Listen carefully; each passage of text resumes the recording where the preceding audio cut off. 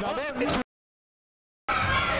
see how the officiating goes in this part. Remember, Gary C is the official in this match. I gotta give it to the Anacondas. They've been together more as a team.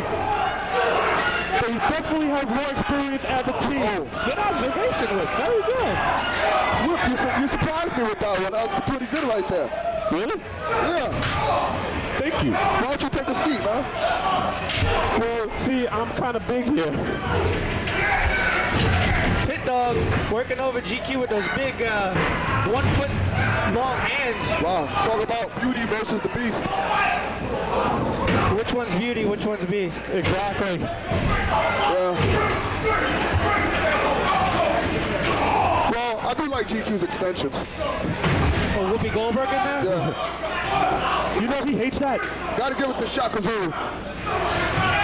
Smooth operator. Beautiful. Oh. Very nicely done. Going for the count. Was it me or did Gary C look a little slow on that count? Of course. Well, of course he's going to play favoritism. How many times? Wow, favoritism is a big word, Webb. Very good. Whip, you've been impressing me tonight.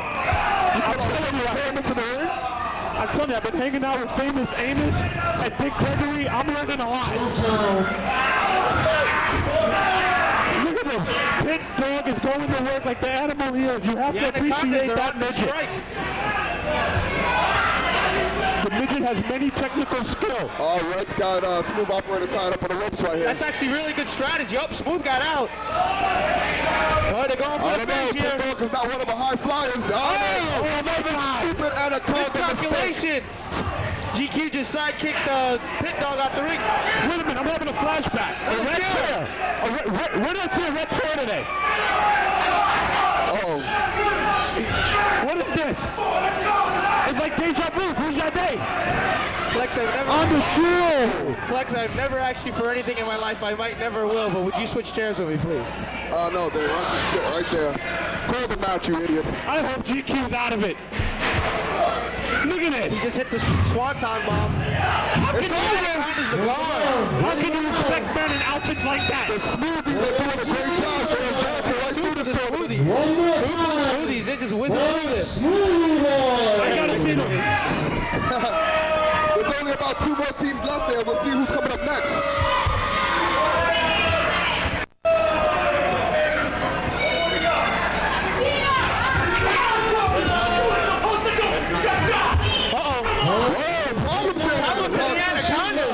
Oh my God. That's a fiery red one right there. This is what I like to see. Ever since I got kicked out of Hell's Gate, I like seeing clicks break up. If I heard about Pit Dawg every day, I'll be screaming all over the place myself. That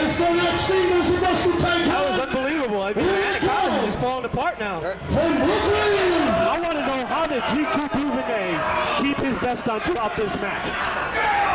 Not me. The one and only Johnny Not endearing himself to the crowd. Mike click the firm.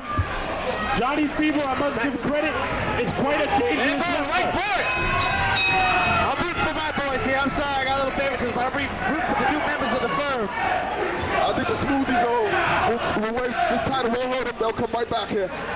Oh, see, I've been working with Matt Striker. Nice little move out of my page book. I'm sure you've been working with Matt Striker, Damian, I'm sure.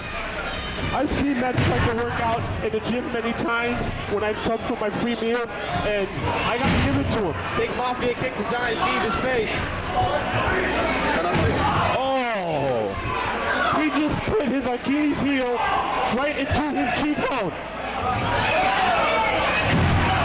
Big back body drop. Call me favoritism, but I want to see the special, that referee, Matt Striker, go to work. That's right. Matt and Johnny Fever definitely taking over this match. They taking the fight to the Smoothies. What's up? Here we go. I think whoever survives this matchup would be one of the better teams. Looking good. Let's not forget, Matt is also part-time referee. Oh! They're both dizzy. Oh! Reversed it. Oh! This might be it for the Smoothies. 1, 2, 3. My boys move on. I think Striker and Fever have the potential to be the next great tag team of the 1970s. 70s. Not for nothing, even though they're my boys, I even have to admit that was a bit of an upset since the Smoothies are a lot closer. And Fever and Matt Striker have just hooked up. I think they've been busy arguing too much about their personal life. Trust me, I've hung with GQ for many years. Mr. Entertainment, he may be, but him and Smooth Operator, you gotta wonder. The words of wisdom. I don't know. I don't even know how to respond. Uh-oh, here comes the G.I. Jones! These two gentlemen are tough. I face them, I give them credit, they beat me fair. Whoa, next challenger!